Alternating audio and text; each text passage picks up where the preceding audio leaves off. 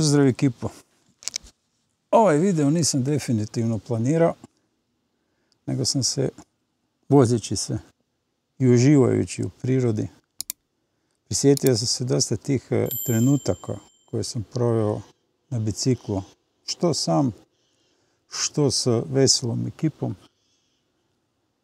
I počeo sam razmišljati o tome kako sam u stvari krenuo, šta sam napravio dobro, šta sam napravio loše, šta bih mijenjao što se tiče biciklizma, šta je važno, šta nije važno i takve stvari. Uglavnom, sve je to naravno moja perspektiva. Znači, s biciklizmom sam se počeo baviti prije nekih 14 godina, ne prije.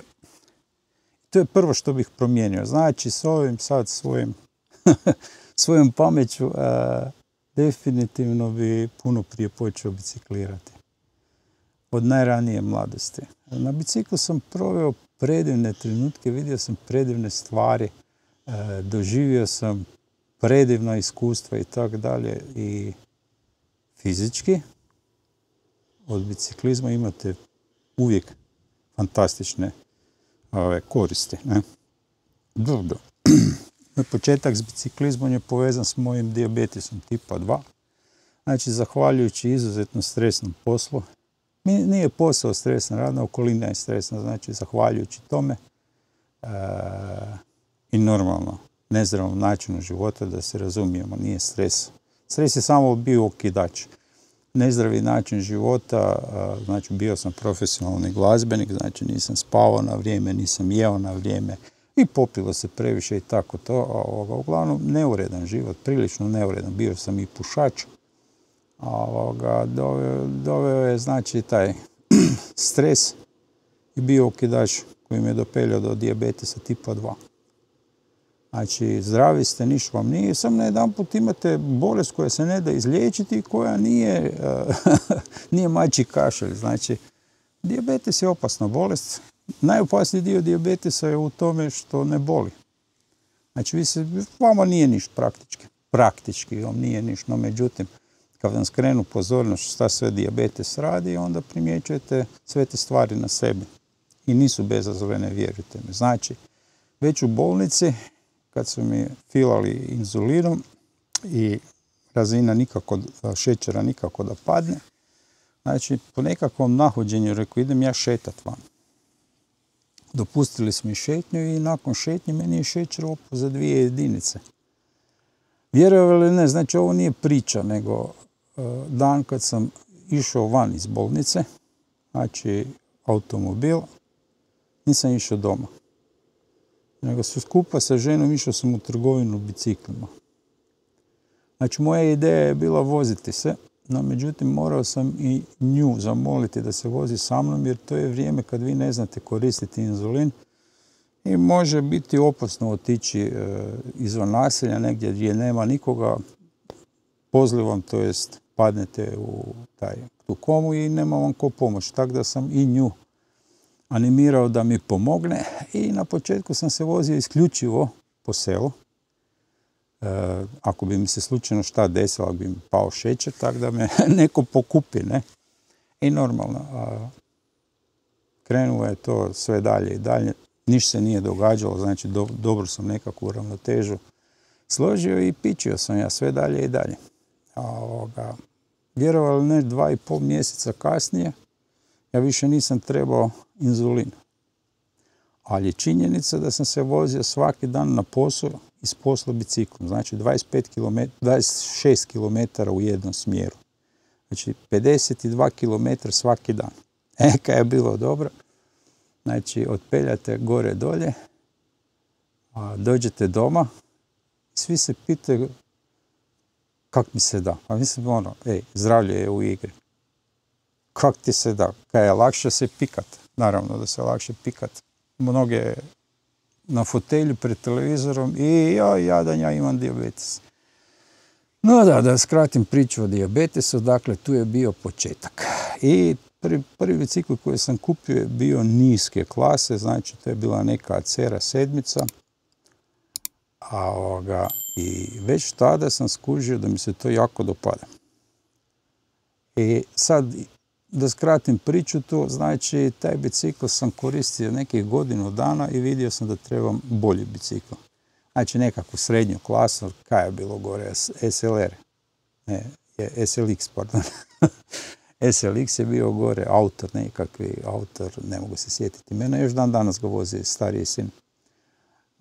Kupio sam toga autora i tu sam saznao za jednu ludu trku, znači zove se Kekavijana. To je bilo 320 km, 6000 metara nadmorske i imate rok od 24 sata da stignete. Znači nemate određenu trasu, nego imate punktove gdje se morate pojaviti, čekirati i pičiti dalje. Ne?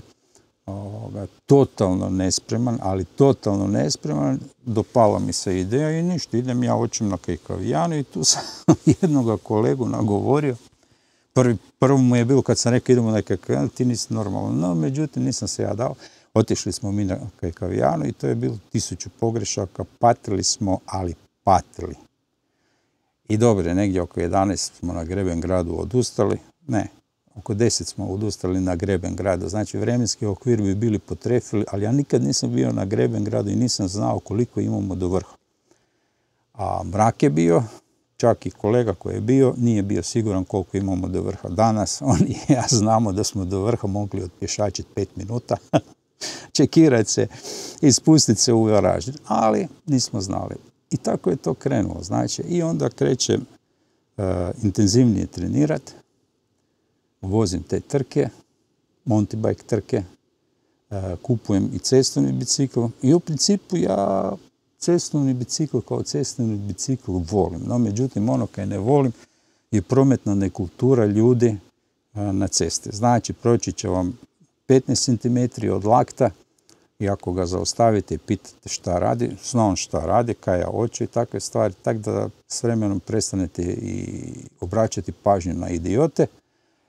I recimo sad da budem iskren, taj bicikl vozim 2-3 puta na godinu. Znači, i to ako idem voziti, odem tu prek na Mađarsku gdje nema prometa, odem u te brege i to je to. Ali vjerovali ne, znači put do Mađarske mi se ne da voziti na cesti. Znači, ljudi su nekulturni, s time da moram reći da sam sreo i hrpetinu nekulturnih biciklista koji rade masranja rade na cesti i još se čude ono, kaj. Znači, trebamo biti svi oprezni, i vozači automobila, i biciklistima, svi u prometu trebaju biti oprezni i poštivati jedni drugi. Znači, nema tu tabora, ovo, ono. Ja samo velim da sam zbog te nekulture prometne prestao voziti cestovni bicikl, jer jednostavno previše se živciram. No da, idemo dalje. Znači, promijenio sam dosta tih bicikala i prilično brzo sam kupio vrhunski bicikl, znači to je bio Grid. Mislim da je bio Grid 2.0 ili tak nešto, nema veze. Sad isto imam jednog Grida doma. Karbonac, i tu su mi se otvorila neka vrata, znači tu sam već vozio jako ozbiljno. I osim onih na posao iz posla, znači odeš na posao, dođeš s posla, preskineš dres jer ti je ovaj mokar s kojim si došao, preskineš dres i ideš na trening s ekipom. Do tud je došlo. Znači, to je vrijeme kad sam ja radio 15.000 km godišnje na biciklu.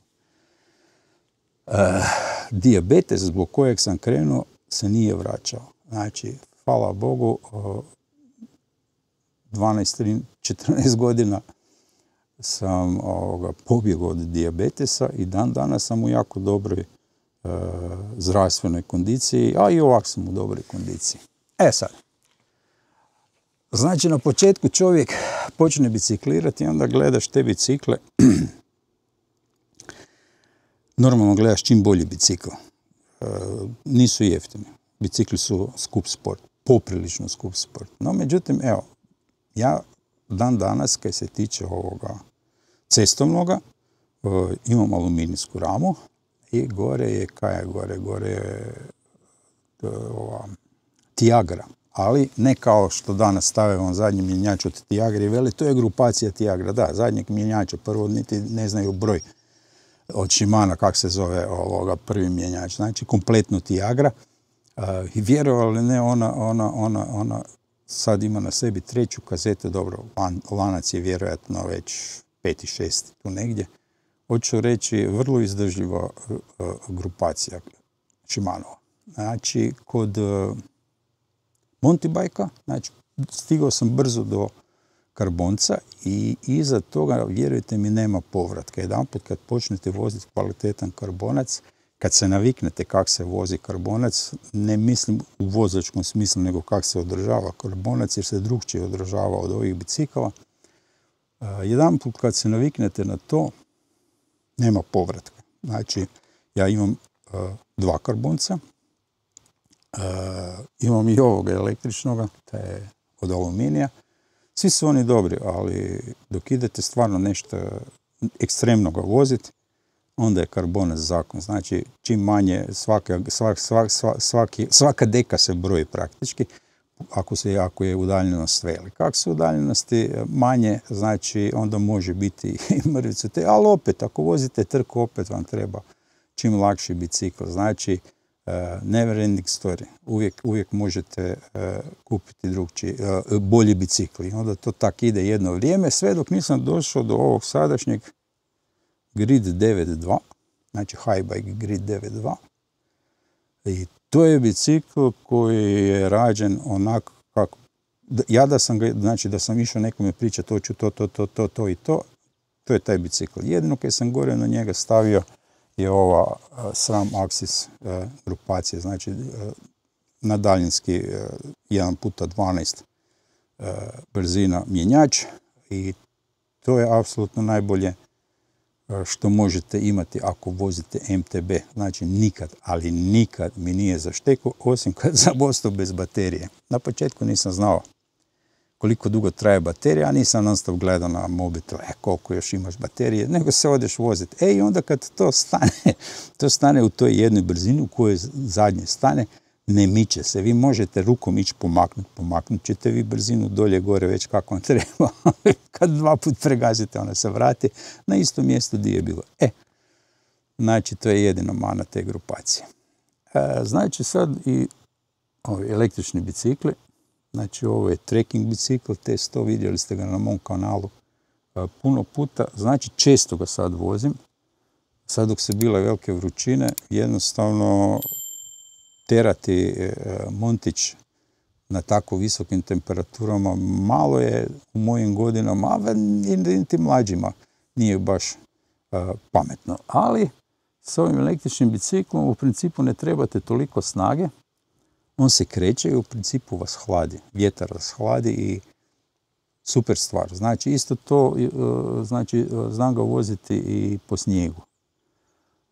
A njega vozim iz još jednog razloga, to je jedan bicikl moj koji ima nogicu.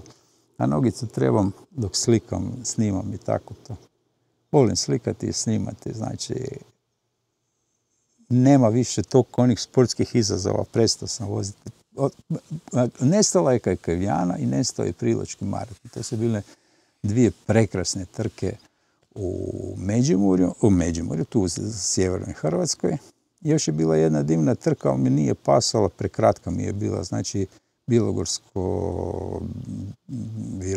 Bilogorski maraton, tak nešto. Ekipa iz Virovitice, uglavnom predivna organizacija, predivni ljudi, ali trka za mene prekratka, znači 80-90 km, ja se tu jedva zagrijem pošteno, normalno.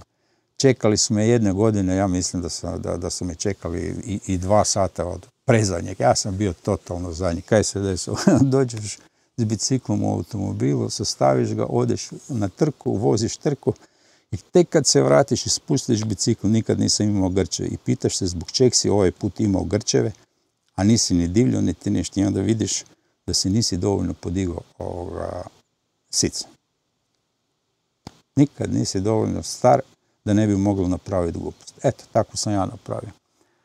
Ali ove godine nisam išao čak niti na tu trku. Imao sam neke druge obaveze, iako sam ju ciljao, budem, da se prepeljam, ali nisam. Znači, vozio sam te ultramaratone i to je ono kaj je meni odgovaralo najviše. Vozio sam ja na početku i XC. To je eksplozivno, znači Berek liga je bila. to je vrlo eksplozivna trka, znači to kreneš na maksimalno i deri, sve dok ne uđeš u cilj. Je interesantno, ali sam strgao jedno 4-5 rame na tom natjecanju, tako da sam odustao od takvih stvari.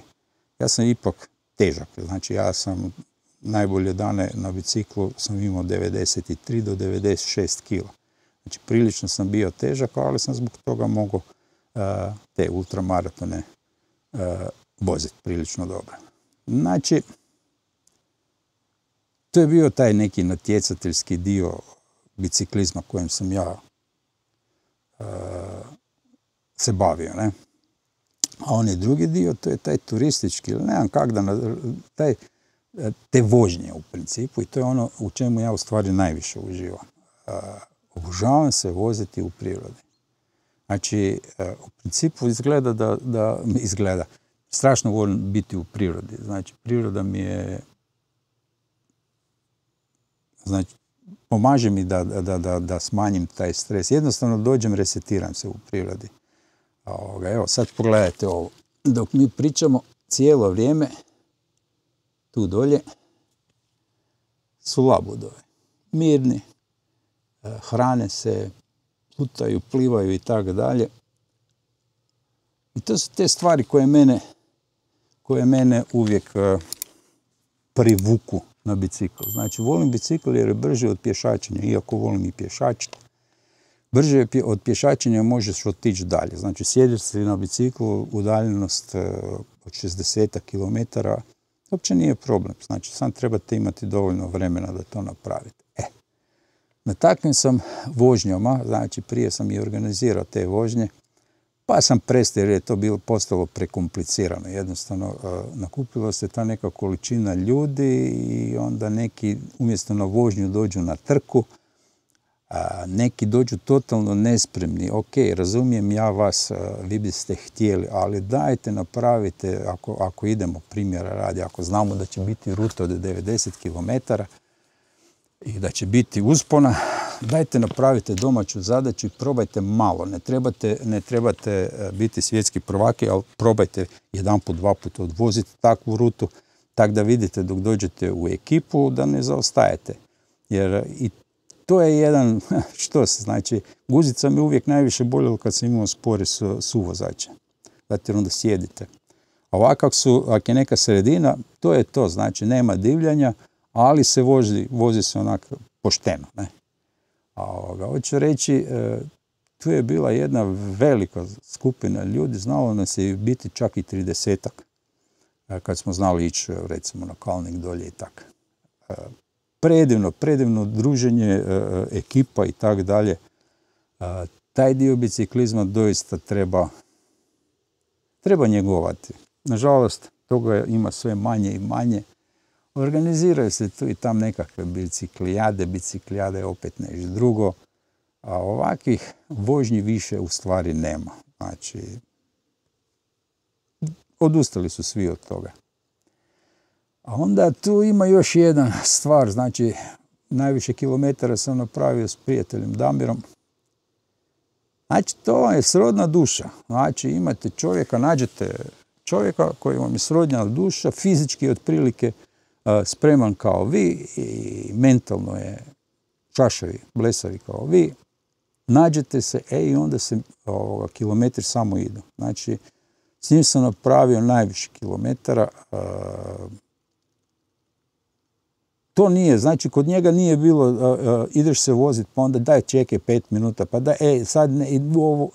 Ako je rekao da ide. Ako nije mogao, rekao je ne idem i točka, i to je to. Tako smo mi funkcionirali. Znači, tu je još i Lale, često s nama, ali nažalost radi vani, pa samo prek vikenda je mogao se družiti s nama. Znači, mi smo znali otići u Mađarsku, zaglaviš unutra u raslinju, kako se zovu, šipke, divlje ruže i zaglaviš u kupinama, znači, ali nosiš bicikl, idemo, hoćemo vidjeti kaj je iza onog brega. Mi smo takve gluposti radili dok pogledaš, Mislim, gluposti. Nisu gluposti, avanture. Mi smo si sami napravili avanturu. Voziš se, nemaš pojma kam ideš. Imao sam uvijek Garmina sa sobom, sa topografskim kartama, tako da se možemo vratiti, tako zalutamo nekam predaleko. Uglavnom, to je bilo to. Znači, nije nam smetalo ništa. Znači, idemo dalje. Sljedeći zavoj, sljedeći breg, sljedeći spust. Sad kad sam rekao spust, vidio sam predivnih životinja, recimo najljepši, najimpozantniji u stvari je jelen u šumi kad ga vidite, kad ga sretnete. Impresivna životinja, doista impresivna i predivna životinja. Vidio sam i divljih svinja, znači ljudi moji, divlje svinje ne bježe prema vama, bježe od vas. Samo ne smijete se šuljati po tim mjestima raznoraznima, jer ja sam stvarno tu po našoj muri, svugdje sam nos gurnuo, čuješ iznutra, opa, reko dobri, ajde, u rikverci polako se makneš, ne? Ali uglavnom, predivnih životinja ima, zečeva, srna, ljudi vele nema životinja. Životinja nikad nije bilo više nego zadnjih 2-3 godine. Znači, srećem ih redom, ali redovito. I nema ma šta nema zečeva, ima svega.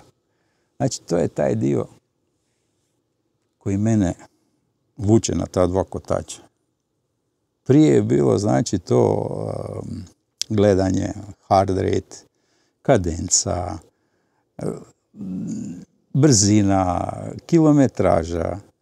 Sad evo, samo malo, ja sam uključila, ne, čak i nisam uključila ovoga mjerenja. Znači, prestao sam čak i mjeriti redovito te svoje vožnje. Znam otprilike koliko su kilometara, ali čak ih niti ne zapisujem unutra u Garminov dnevnik. Jednostavno uživam. Znači, to je taj dio biciklizma kojeg sada upražnjavam. Znači, čista uživancija. Zna mi se desiti da si uzmem, ali to je rijetko, jedanput na mjesec uzmem karbonca i idem vozit muški.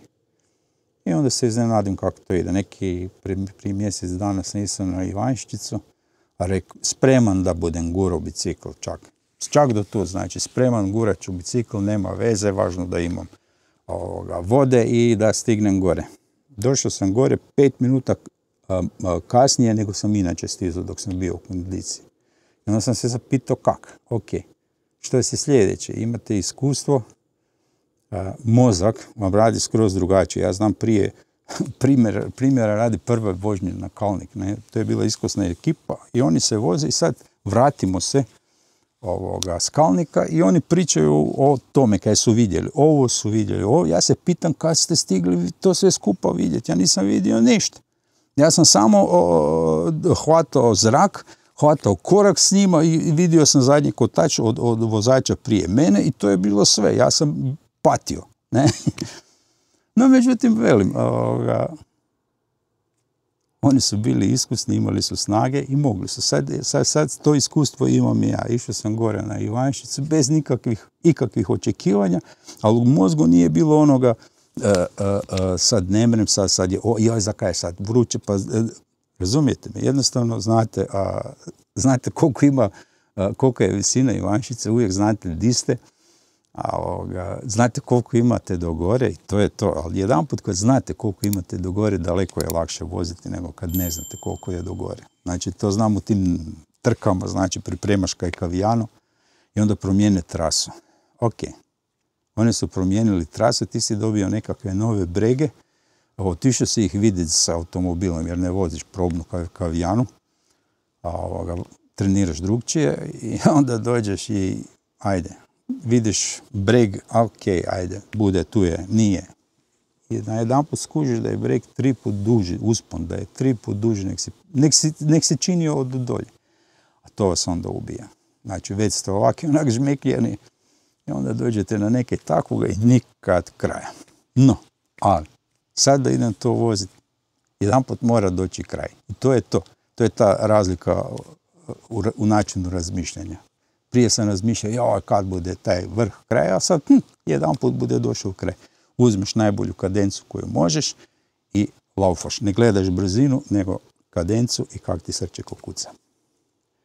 Da. Eto, malo o tome kako sam ja završio na biciklu. Pa, gledajte, ako imate priliku, u svakom slučaju preporučam, kupite bicikl, krenite. Ne radite gluposti, ne određujete si nekakve visoke ciljeve.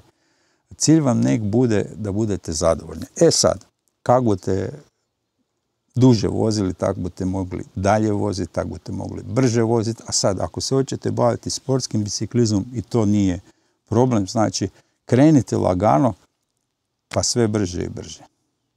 1000 savjeta budete našli na YouTube-u, na internetu, sve posvuda budete našli 1000 i 1000 savjeta, radi to ovak, radi to onak. Svaki je čovjek drugčiji.